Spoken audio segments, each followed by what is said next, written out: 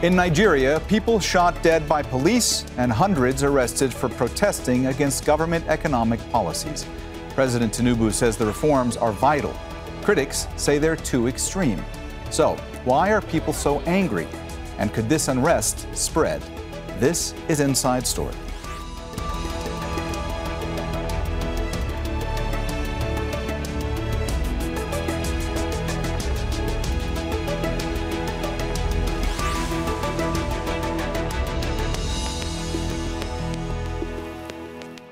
Hello and welcome to the program. I'm Mohammed Jamjoom. Demonstrators shot dead and millions of people under curfew following days of protest against the government in Nigeria. Economic measures brought in by President Bola Tinubu's government have angered people across the country. Ministers say they're vital for Nigeria's future stability, but opponents say they're a form of shock therapy that are driving more people into poverty and desperation while having less impact on the rich and better paid, including government officials. So, how will President Tinubu respond to this unrest? And coming shortly after demonstrations and a violent crackdown in Kenya, could it have a wider impact on the region? We'll discuss all this with our guests shortly, but first, this report from Victoria Gatenby. Anger and frustration at the high cost of living in Nigeria are feelings shared by many across the country. Protesters are demanding broad economic, political and social reforms. In Abuja, police fired tear gas at demonstrators. I came out to protest for plenty reasons. Hunger, the purchasing power of my salary has been completely eroded. I know what my salary could purchase years ago, but now it's not the same. President Bola Tinubu scrapped fuel subsidies and devalued Nigeria's currency shortly after taking office in May last year. The naira, pegged for years at an artificially high level against the dollar, has fallen by 70% since then.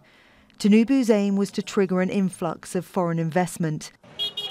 But the short-term effect has been to send inflation surging to a nearly 30-year high, leading to a cost of living crisis that could undermine stability in Africa's most populous country. We are not going to stop until every Nigerian can live comfortably in Nigeria. We are not going to stop until we Nigerians living in Nigeria, enjoy similar life or a better life than even countries across the world who don't have half of the resources that we have.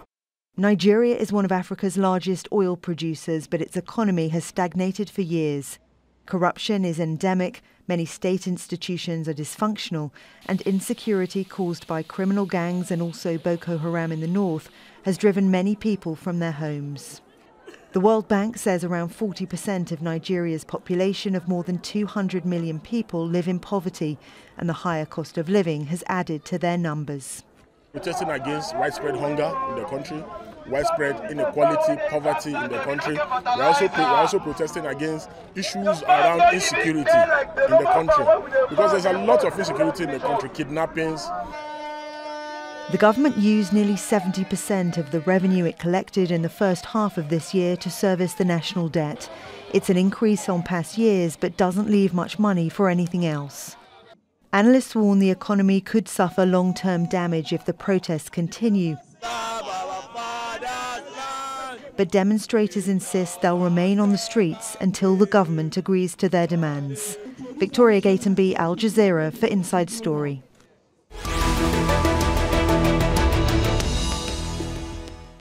All right, we'll be getting the discussion with our guests underway shortly, but first, we're going to speak with a member of the Nigerian government, Mohammed Idris, Minister of Information and National Orientation. Thank you so much for joining us today on Inside Story. Minister Idris, let me ask you first. Amnesty International says that 13 peaceful protesters were killed by security personnel across the country, and they condemn that. What's the government's response to that? Well, first and foremost, government has been making this consistent remark that once this kind of protests are allowed to happen, the likelihood is that it can turn to riots. Many people that went on the streets on that day, on that fateful Thursday morning, was largely peaceful in the early hours. So police, accompanied these protesters, making sure that everything was going right. Before, like I said, many people now turned the situation into some rioting, and that is unacceptable.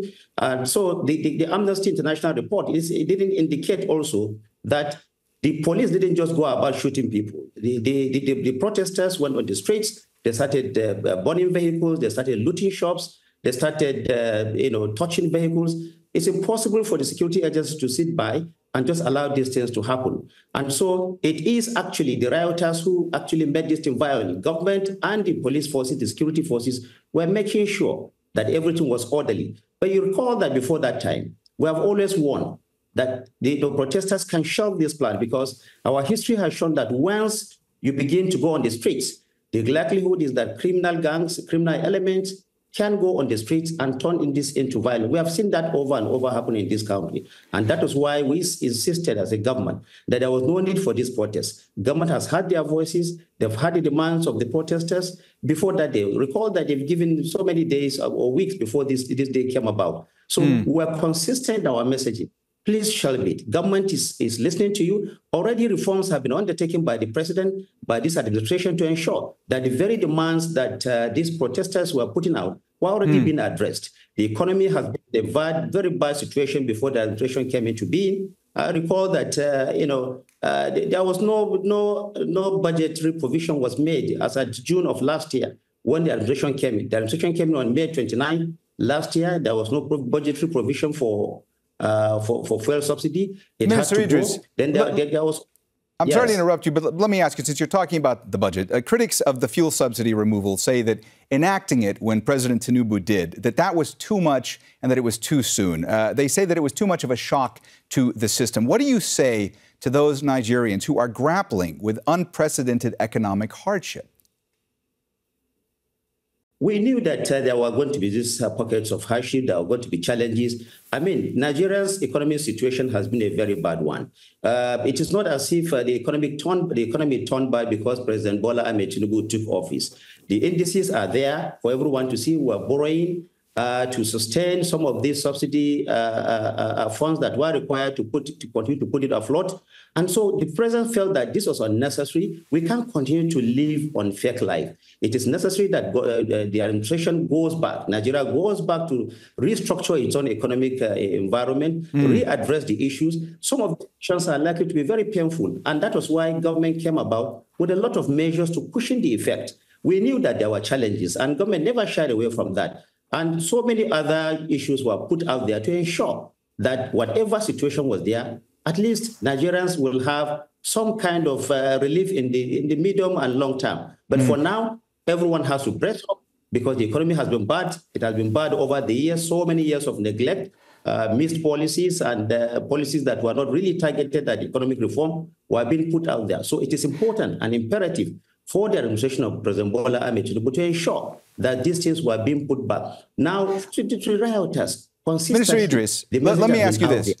Yeah. What is the level of concern right now in the government that these protests are only going to grow? And is the president willing to make any concessions going forward? Well, government will continue to make whatever is possible to ensure that the citizens get it right. We have always said that the presidency of President Bola Ahmed Tinubu is a listening one, unprecedented. Many a times when policies are made, and Nigerians are not happy with it, government always comes back to look at those policies and make amends. Government is there to protect lives and property, to ensure that there are economic reforms. The labor issue is an example. When in October of last year, there was a wage award issued by government of 25,000 naira. When Labour came and said the 25,000 naira was too small, we had a debate with them, and at the end of the day, additional 10,000 naira was put out there. Look at also what happened. The tripartite committee that was set up to look at the new national minimum wage came about with a figure of about 68,000 naira. Government looked at it again. The president consulted wider, and at the end of the day, that was about 8,000 naira addition, making it 70,000 as the new national minimum wage. The Nigerian Labour Congress was there. It was not what they wanted, but of course, they also accepted it, and we moved from it. And I want to say something. At the beginning of all this, these protesters didn't really come forward in person. Largely, what we are seeing was on the internet, on the social media, saying that the people were going to protest, and we're very concerned because if you don't have the right leadership, if you don't have leaders that you can talk to at the very beginning. And that's why the police and the other security agencies asked these leaders to come forward. Of course, some of them did come forward towards the end, but largely the protesters were faceless. The leadership was faceless. And that was the concern we have always shared. Protest is part of democracy. We are running a democratic system. The president himself believes that people and citizens have the right to protest whenever they feel aggrieved or when they feel that politics are not going the right direction. But the fear has always been that this protest could turn to riots, and that's exactly what has happened. The protests turned to riots in many parts of it, and that is the concern that we all share. All right, Mohammed Idris, Minister of Information and National Orientation in Nigeria, thanks so much for joining us today on Inside Story. All right, let's go ahead and bring in our other guests from Abuja. Ayisha Sanusi is Director of Amnesty International Nigeria. From London is Ayisha Osori, Director of Open Society Foundation's Ideas and Fellowship Collaborative. And also joining us from Abuja is Kabir Adamu, Managing Director of Beacon Security and Intelligence and Consultancy. Thanks so much for joining us today on Inside Story. Ayisha, let me start with you today. You heard the minister's response to the reporting from Amnesty International. What do you have to say about the situation as it stands now? Well, it is so unfortunate that lives were lost. And even before the protest, we have warned that the security agencies must do their job, which is to provide protection for the protesters and make sure that hoodlums and other elements did not infiltrate this protest. And unfortunately, that happened. Miscreants and people who had bad intentions infiltrated this protest and caused a lot of chaos. But that does not defeat the fact that Nigerians are hungry, Nigerians are angry, and they want to see the government doing the right thing. People are tired of years of corruption and mismanagement, and people are tired of being told stories about making sacrifice to enjoy in the future. People are continuously seeing inequality increasing, their living standard deteriorating, and they came to the street. And we believe that as an organization, Amnesty International, we believe that people have the right to peacefully come onto the street, express their views, agree or disagree with the government, and go home peacefully. And that is what Nigerian government is finding difficult to accept. Ayisha, talk our viewers through why there is so much anger right now in Nigeria, why so many people are taking to the streets. What are some of the other underlying issues that are contributing to all of this? Well, thank you. It's a pleasure to be here. I mean, aside from the cost of living crisis, which makes we have food inflation of 40% right now and rising.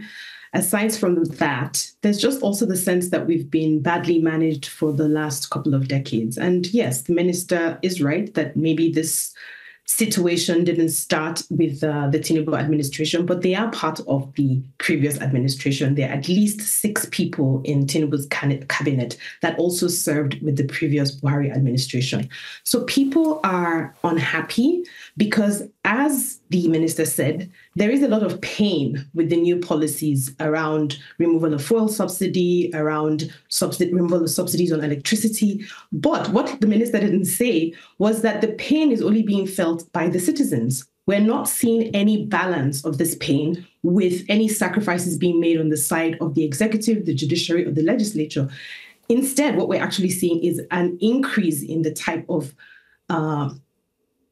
unnecessary spending that we see on parts of government. And that's also what's creating this anger with citizens. They're saying, we can't afford the basics. We can't afford gari, which is a form of cassava that's usually considered the food that everyone can access. People can no longer eat that, but we can still afford a private jet, a new private jet for the president. We can still afford a lavish residence for the vice president. So these are the things that are causing that anger. So Nigerians are not unreasonable. We have a long history of protest, even under monarchies before we were colonized by the British. So people know that one way to hold people in leadership accountable is to protest.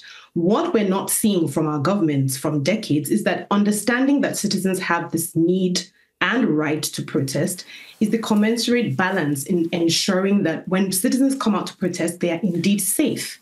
What we see, if the minister is right that they were anticipating violence, then what they should have done is been more proactive about ensuring that the destruction of property that we saw didn't happen. And you can actually deal with protesters without shooting them. I mean, you can handcuff them, you can immobilize them with tasers. You don't have to use live bullets to kill people. So I didn't buy these excuses from the minister. I see where he's coming from, but he's not being honest about the reasons why the violence is happening and the government's response to this violence. Kabir, I want to talk to you about something that Ayisha was mentioning there, which is this issue of the removal of the fuel subsidy. It's caused so much anger in Nigeria because it's really taken a bite out of the disposable income of so many in Nigeria. There are experts who say that the removal of the subsidy will actually and ultimately have a positive effect on Nigeria's economy. And then there are those who say that doing it in the way that it was done, it was just too much and it was too soon. It was a shock to the system. What do you say? What is the actual case here going forward? The irony is that Nigeria is an oil-producing country, in fact, the biggest in Africa. And so it's quite, a surprise that in spite of all of that, Nigeria has to import refined petroleum. Now, that's where the whole issue comes in, to import that refined petroleum and to have it available to citizens at a price they can afford.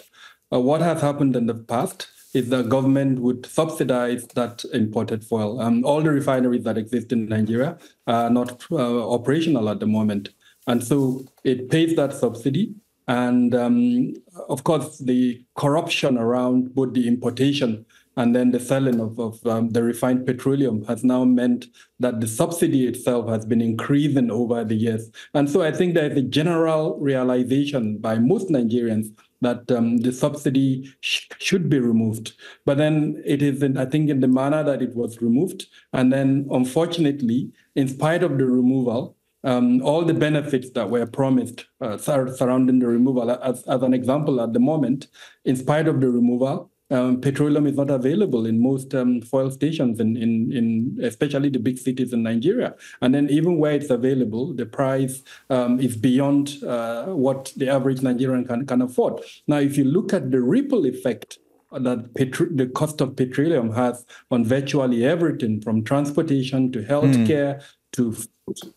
So that's kind of where the anger comes from. Did the government take into consideration the consequences of that removal and then go ahead to put in place palliatives, reduce the impact of the citizen? Unfortunately, no. Ayisha, we've seen these protests in Nigeria follow similar recent demonstrations that swept other African countries, including Kenya and Uganda. Were the protesters in Nigeria inspired by these other protest movements? And do you think that these protests will just spread? Well, definitely the world is aware of what happened in Kenya, Uganda, but actually the protests in Nigeria started in February this year, earlier in the year. It did not start before that of Kenya. Women organized a protest against hardship in the month of February this year. In Mina, Niger State, women organized a protest against hunger in the same month in Kano, in northern Nigeria. Therefore, it did not get inspiration from anything apart from hardship, suffering, a high cost of living, corruption, perception of neglect of the basics. You cannot continue to live in this kind of situation and expect people to keep quiet. So what is expected of Nigerians or Nigerian authorities is to prioritize improving the living standard of the people and to reduce doing things that will create the perception that they don't care and Nigerians are not deserving of better life. And therefore, it is hardship, it is hunger, it is unprecedented inflation that inspired Nigerians, but not Kenya, not Uganda. We have our problems and we are responding to them appropriately. Ayisha, I was in Abuja in February 2023 reporting on the elections, and I spoke to a lot of youth activists at that time who were hopeful that perhaps they would be able to move the needle in those elections. One of the things I kept hearing from younger Nigerians is how difficult the situation is for students throughout Nigeria. And I want to talk to you about that. How challenging are the circumstances for them when it comes to buying textbooks, when it comes to paying school fees? Well, it's extremely difficult for students and their parents, because I guess in Nigeria, parents are the ones who tend to foot the bill for students. And in acknowledgement of how difficult it's been, obviously transport raises the cost of living, schools, lack of electricity, all the tariffs on electricity also make schools have to pay more to provide this service, and they pass on those costs to students. So extremely, extremely difficult. And again, this has been decades in the making. We continue to acknowledge that, and I think that's part of the frustration. So yes, very, very difficult for students. And this is why I think to a certain extent, this government, Tinubu's government, when he came in last year, introduced some sort of loan for students. To be honest, not very clear how that's working, what the perception is about how well that program is going, but it's early days yet. But students have generally also been the conscience of Nigeria when it comes to protests. We've had very active student unions who used to protest everything from apartheid in South Africa to corruption in our oil industry. So we have a very vibrant history of students protesting, and this is no different. I would say, though, that I think that part of the reason why students are having things so hard is because, again, it's the structure of Nigeria's political economy. One has to ask themselves, why do we have so many federal schools? Why does the government have so many universities as opposed to having a handful that are well equipped, fully funded, so that you have less vice chancellors? So what I see in Nigeria, and why students are not, unfortunately, the only ones who are suffering this, is because we have structural issues. We're an extractive state that likes big government. You can see that in Tinubu's cabinet of 45 ministers. But ideally, he could have a cabinet of 36. So we like big governments. And I think it is one of the demands of this protest. It's a long menu of demands, but definitely declaring a state of emergency in education and health is definitely on the list of, because students realize that there's a connection between... Ayisha, I'm sorry to interrupt. It's just that we're starting to run out of time. I want to ask Kabir a question that would need for us to sort of zoom out a little bit here. The economic situation that Nigerians are facing, is this unique to Nigeria, or is it something that others in the region are going through as well?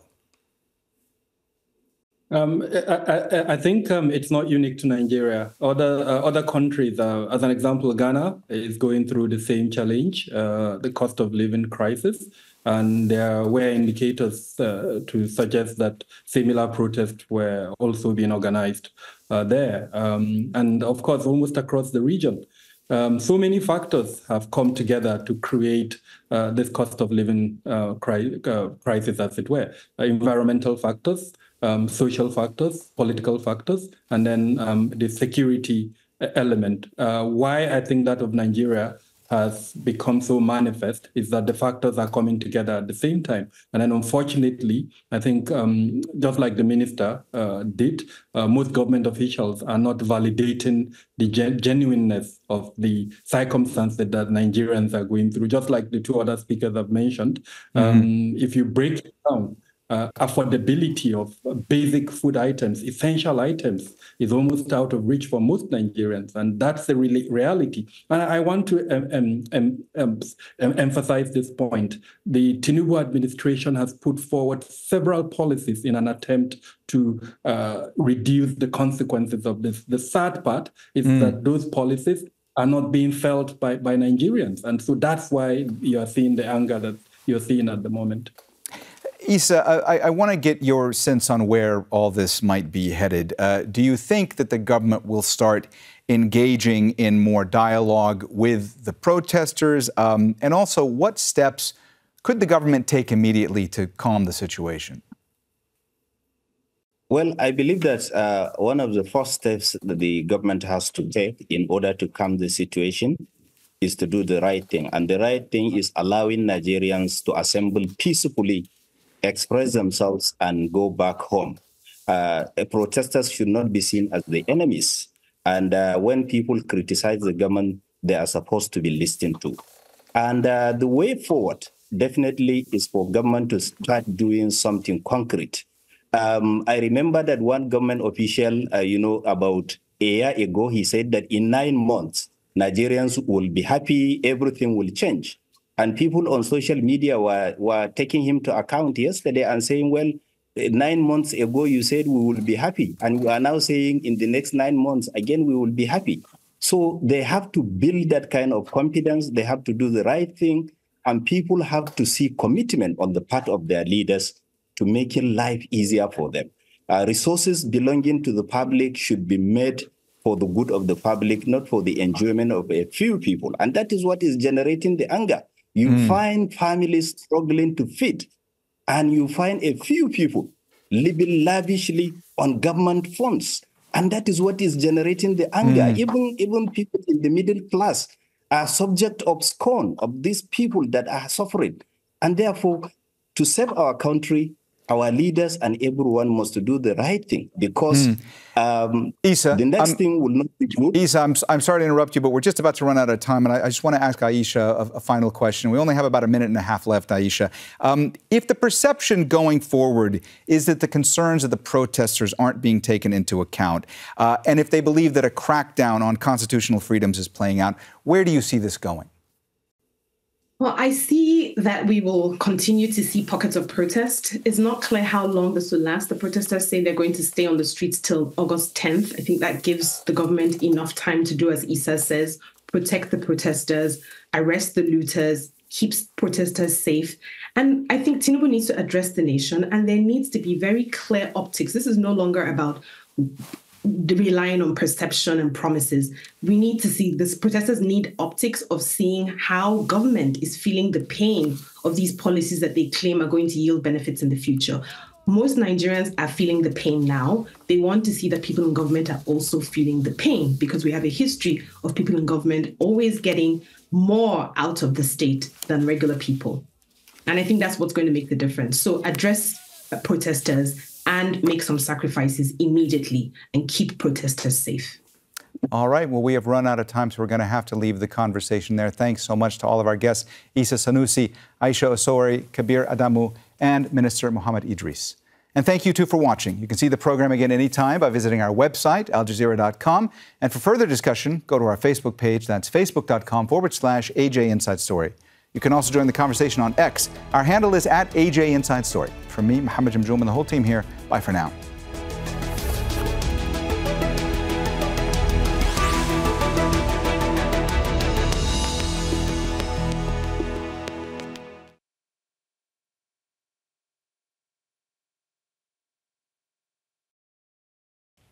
Make sure to subscribe to our channel to get the latest news from Al Jazeera.